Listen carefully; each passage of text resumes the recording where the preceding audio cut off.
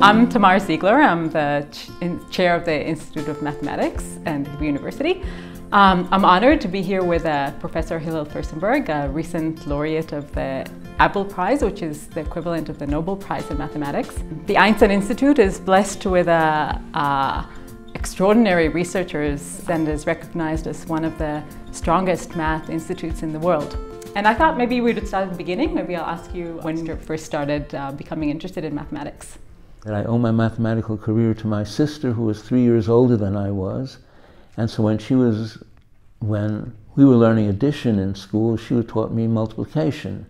And when we were learning multiplication, she taught me algebra. So I was always ahead of my class. And when you're ahead of your class, you get interested in the subject, or you feel good about it, you feel comfortable with it, and you have challenges. So you have to prove theorems, solve problems, and there's room for originality. You can do things your way, and so I enjoyed that, and I saw that I was enjoying it. And I also like to say it's a good exercise to fail in something in mathematics. You realize that you don't always succeed, and you don't have to succeed all the time. If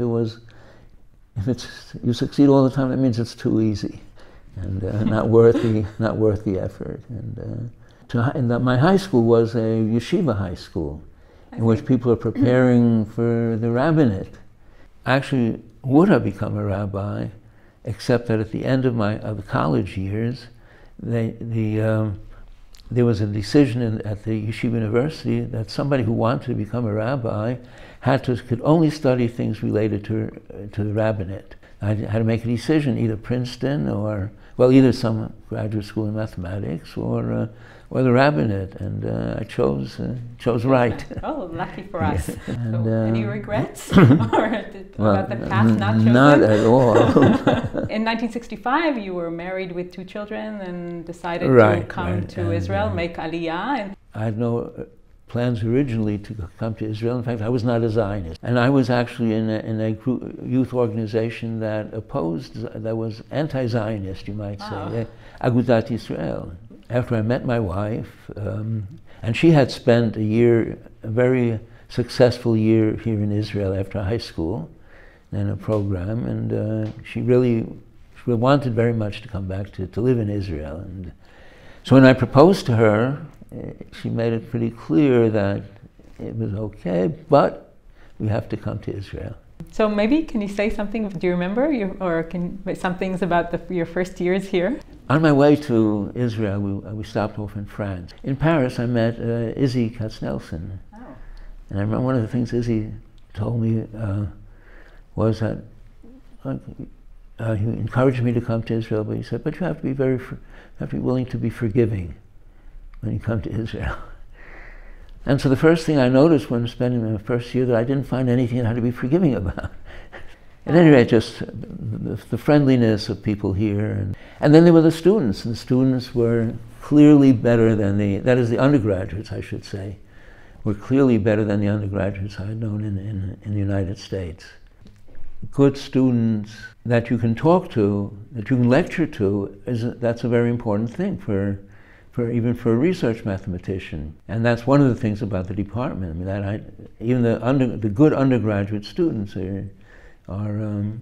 raise the level of the teaching. So a couple of years after you came, Benji Weiss also came, and yeah, right. And together with Izzy, you initiated what we now call the Jerusalem School of Dynamics. I think what makes Jerusalem the best place to study dynamics. Can you tell me something about this year and how it influenced your mathematics? It was an excellent opportunity to devote oneself to research. Anything we wanted to know, there was somebody there who could answer. I personally really love the Einstein Institute, but what do you think makes it special? Well, altogether that the department has been successful is partly because of an insistence on excellence, both on the part of students and a part of faculty. You know, the way I view it is that the founding fathers, to which I put you in, were all, there were great mathematicians here that were all working in a very, Yeah, there's no good English word. There's no good English word, or very good atmosphere, very good working atmosphere. Oh, yeah. I see that as sort of negative of the negative. What happens in many departments, and people is that there's criticism. Oh, what you're doing is not interesting. It's not important. That's absent here. We don't have that. And there's the warmth, the mutual respect, and which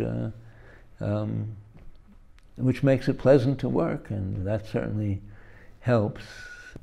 So what would you advise, like a beginning mathematician?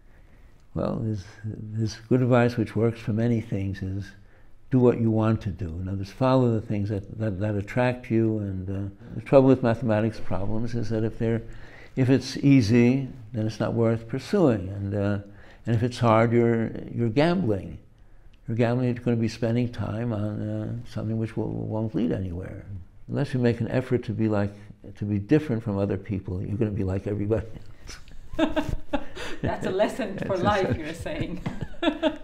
What do you see for the future of the Einstein Institute? Your vision for the future, or what you wish for us for the future? And oh, I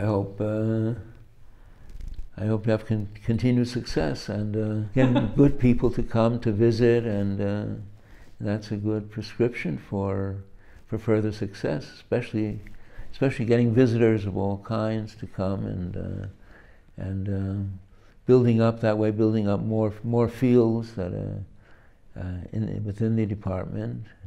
Well, we say from Ki mitzion tetzeh Torah, that learning comes out of Tzion, comes out of Zion, and the fact that mathematics is coming out of Zion is a nice thing.